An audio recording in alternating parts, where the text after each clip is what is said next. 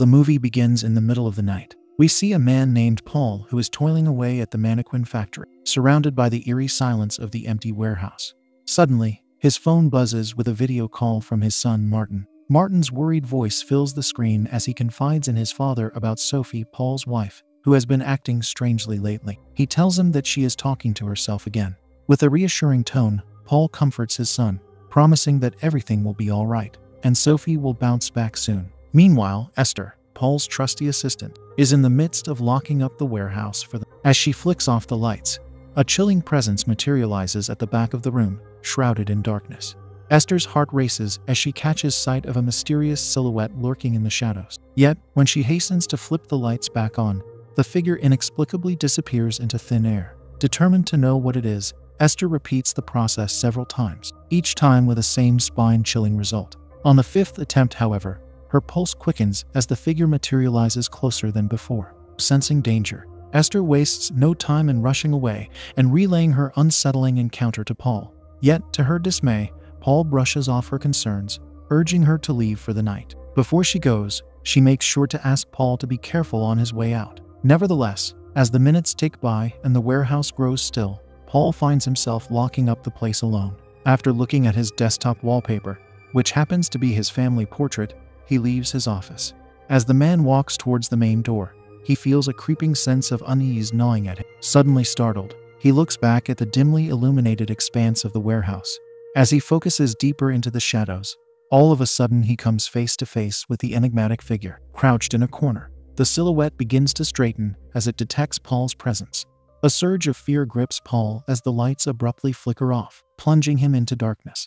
Frantically, he fumbles around for the light switch. When the lights finally illuminate the space once more, the figure looms ominously closer than before, its form now towering and menacing, with wild tendrils of hair dancing in the air. In a panic, Paul bolts, his heart pounding in his chest. But as he flees, he falls down and feels a searing pain shoot through his leg. Glancing down, Paul sees a deep gash etched into his flesh. The man looks shocked since he himself doesn't know how he got that cut. Perhaps it is the evidence of the chilling encounter with the unknown creature who is crouching down nearby. Seeing it, the man notices that it remains in the dark spots and refuses to come to the light. It turns out that the dark creature is scared of the light. Understanding the situation, Paul races back towards the safety of the well-lit office and slams the door shut behind him. His mind is overwhelmed with terror-fueled realizations. He quickly looks around and grabs a baseball bat for protection. Just then, the lights outside turn off. As he stands, gasping for breath, sudden darkness envelops the office. Paul's senses heighten, his muscles tensing in anticipation. Suddenly, the ominous figure makes its move, pressing against the door. The handle creaks and jiggles violently. After a moment, with a creak, the door gives way. Paul cautiously steps back, bracing himself for the impending onslaught. But before he can react, an unseen creature seizes him, pulling him mercilessly into the dark corner. He shrieks and strange crunching noises echo throughout the room. Moments later, a bloodied and lifeless body of Paul slams down below the light bulb outside. Days later, we see Martin's stepsister Rebecca, who is spending the night with her boyfriend named Brett. After spending intimate time together, Rebecca gets up to shower. Afterwards, she asks Brett to leave and also confirms the time of their date the next day. On the other side, we see Martin, who is about to drift off to sleep. Before he closes his eyes, a faint murmur echoes through the stillness of the house. Curiosity piqued, he cautiously goes towards his mother's room, where he finds her engaged in what appears to be a heated exchange. The room is shrouded in darkness, and there is no one else present except his mother. A shiver of unease courses through Martin's spine as he realizes this. Yet, Sophie's soothing voice breaks through the tension. She apologizes for disturbing him and urges him to return to his slumber. Reluctantly, Martin retreats to his room, but as he steals one last glance down the hallway, he catches sight of a hand creeping into view at the corner of the doorway to his mother's room. Oblivious, Sophie is standing just beside it. Heart pounding, Martin bolts back into his room, slamming the door shut and diving beneath the safety of his covers. His heart thunders as he thinks back to what he just encountered. Outside, the lights flicker ominously before plunging into darkness. Slowly, someone seems to approach his room as the floorboards creak. Then, the unmistakable sound of his door handle rattling fills the air, as if a malevolent entity is desperately trying to breach the barrier between them. The next day at school, Martin finds himself dozing off, prompting a visit to the nurse's office. The nurse calls his mother, who doesn't pick up. Concerned for Martin's well-being and unable to reach Sophie, the school nurse asks Martin if there is someone else who can come for him. Soon, we see Rebecca and her boyfriend enter the school. Brett expresses his surprise, saying that he didn't know she had a brother. As they approach the nurse's office, they meet with Emma, a representative from Child Protective Services.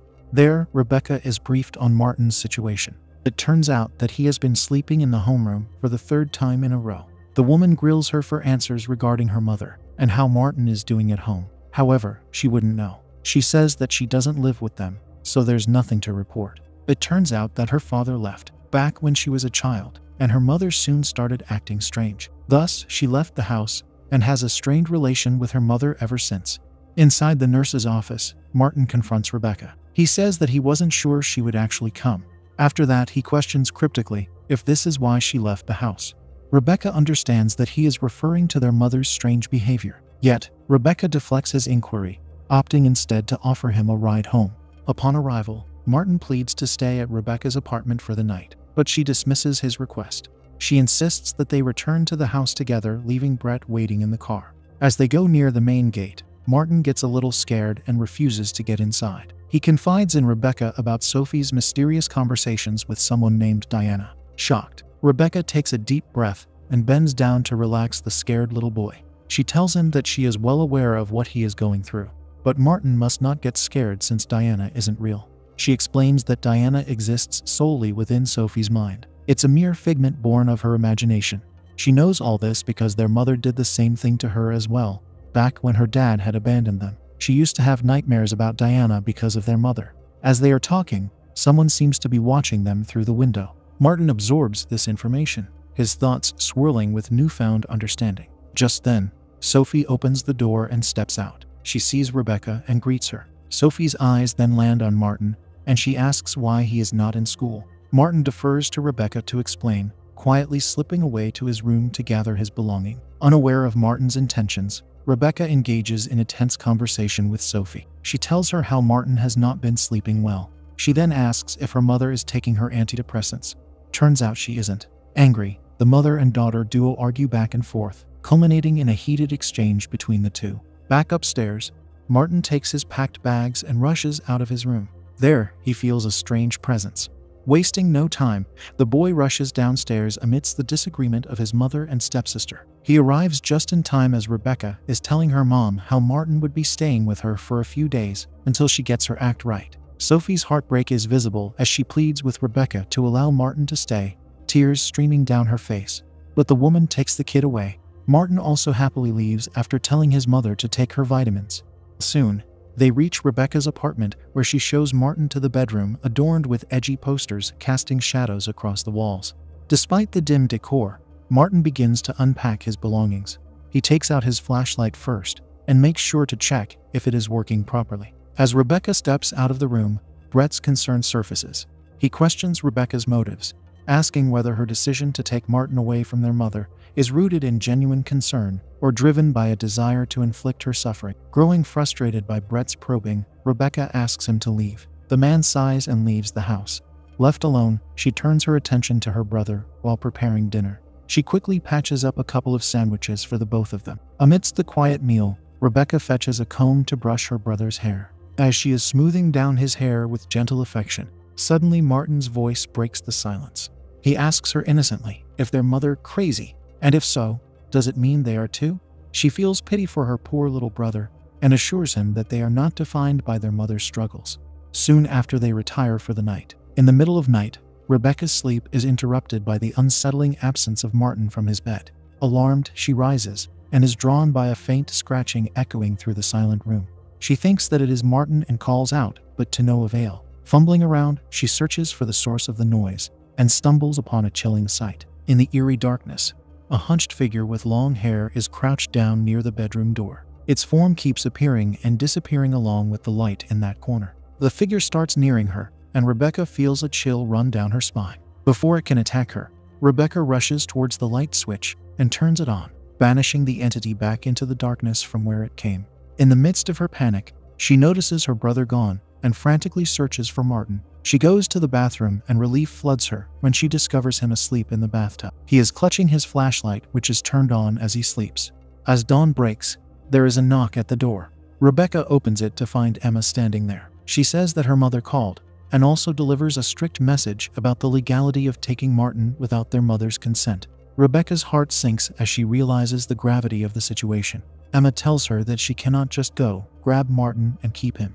If she wants to take care of him and become his legal guardian, she must take legal action before she can remove Martin from their mother's care. Reluctantly, Emma whisks Martin away, leaving Rebecca alone in the empty apartment once more. Lost in thought, she notices a strange scribble on the floor. The name Diana is scrawled alongside a crude drawing on the very place where she witnessed the strange creature last night. All of a sudden, a flood of memories washes over her. She recalls a similar incident from her own childhood, when she heard strange noises in the darkness while sketching her family. She remembers how the sketchbook had vanished without her noticing, and as she had approached the source of the place where the noise emanated from, her sketchbook had fallen down before her.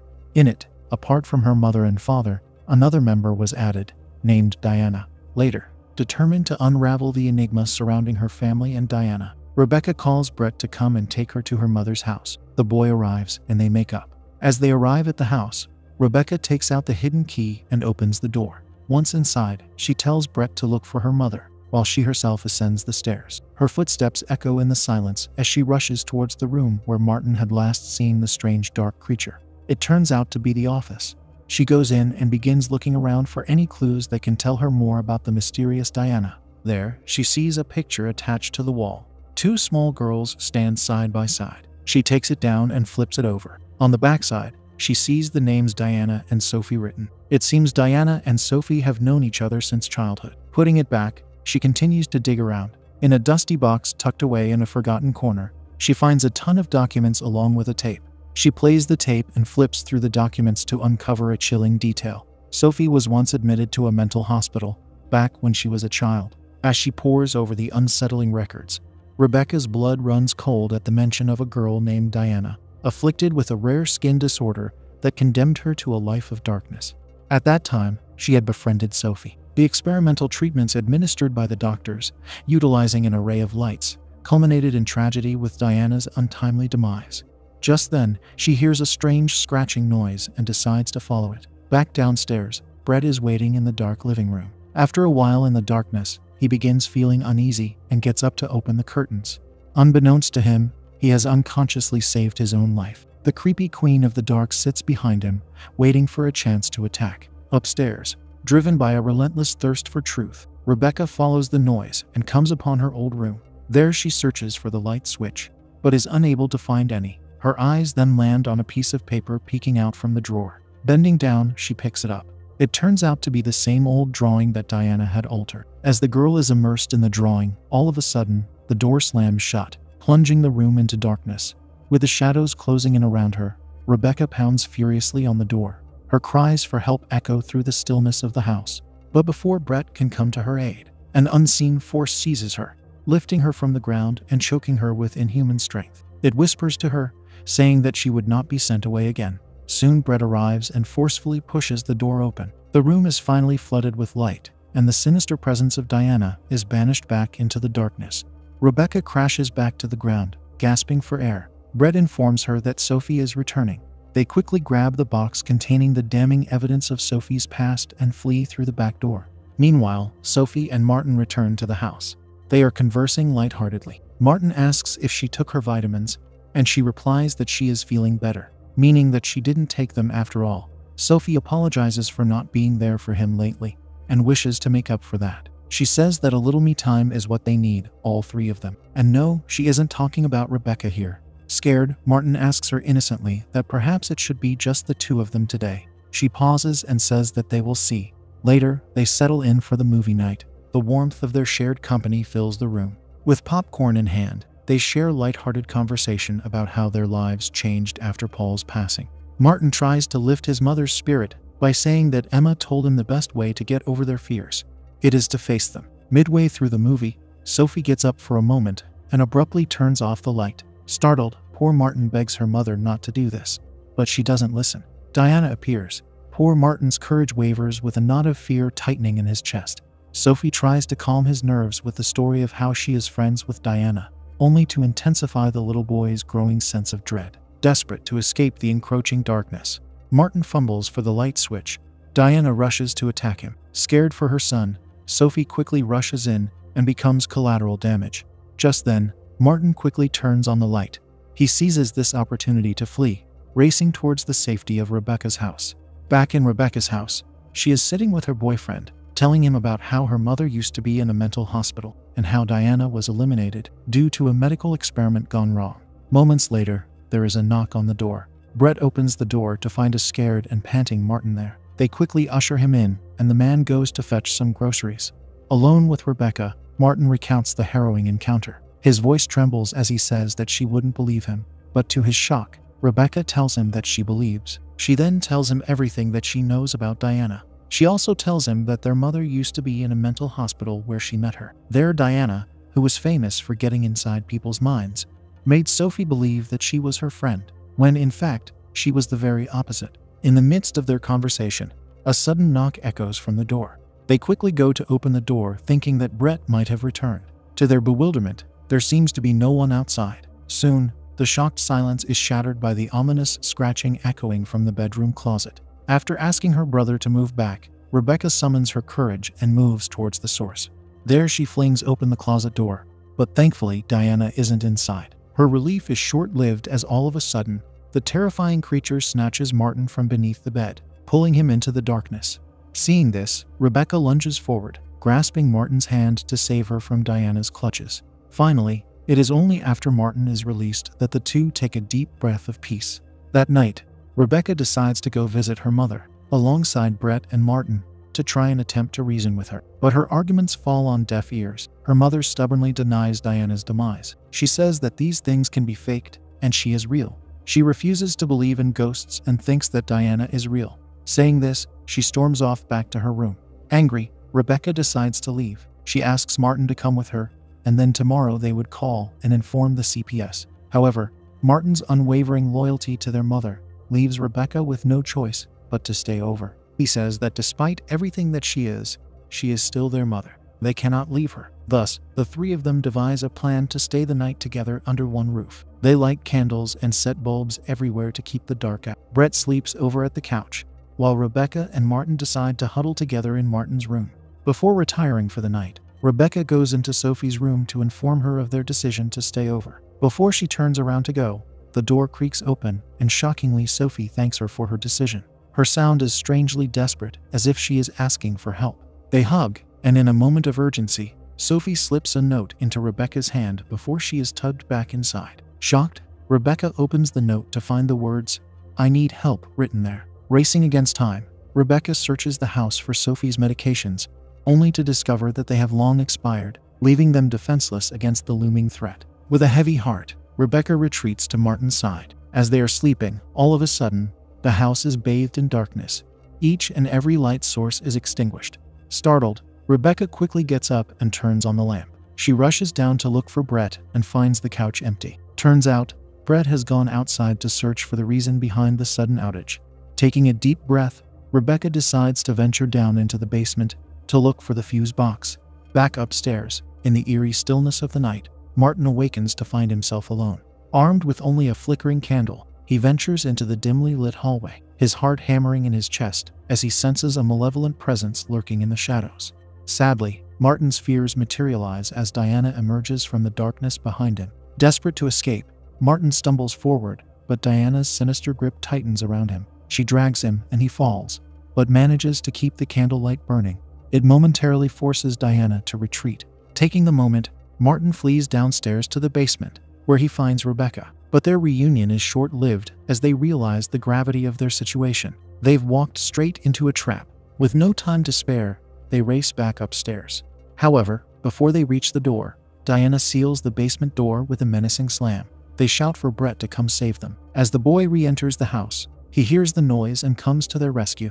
But Brett's frantic efforts to rescue them are met with failure. In a chilling twist, he comes face to face with Diana herself. The woman's menacing form draws ever closer with each passing moment. As Brett points at Diana with his flashlight, she momentarily fades into the darkness. She reappears at his side, swiftly knocking the light from his grasp and sending him crashing to the ground. Rebecca screams from behind the basement door to stay in the light. Thus, Brett refuses to succumb to the darkness. Seizing his phone, he points its screen light at Diana that forces her to recoil. The terrified man then scrambles to his feet and flees.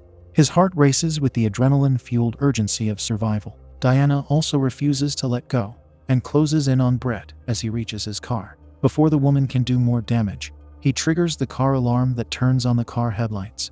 This pushes Diana away, giving him a chance to escape. With precious seconds ticking away, Brett wastes no time in fleeing the scene, his car tires screeching as he races towards the promise of safety, leaving behind his girlfriend to fend for herself. Back inside the basement, Rebecca and Martin also realize that Brett would no longer come to save them, thus they rush to find more lights. Meanwhile, back upstairs, Sophie also awakens. She comes out of her room, calling out to Rebecca and Martin. Finally, she realizes the true extent of the danger. With a newfound clarity, she confronts the malevolent entity. Her voice rings out in defiance as she threatens Diana to stay away from her children. The woman says that there is no Diana without Sophie. As she reaches for her medication, her moment of resolve is shattered by Diana's merciless assault. Back in the depths of the basement, Martin and Rebecca's desperate struggle for survival continues. Rebecca tends to the flickering flames of the furnace, while Martin discovers an old ultraviolet light. With the ultraviolet light in hand, Rebecca searches the basement for more useful supplies. But instead of supplies, she discovers strange writing scattered across the walls. Soon, her hopes of using the UV light to fend off the entity are dashed when Diana materializes before her. It seems she is impervious to its glow. Desperate to escape, Rebecca makes a frantic dash back to Martin. Her hand reaches for a shovel as a makeshift weapon, but Diana quickly grabs her wrist. Just then, thankfully, Martin intervenes. He illuminates Diana's hand with a blinding flash of light, which forces her to recoil back, releasing Rebecca. Together, they race towards the safety of the furnace light. However, that light is soon extinguished.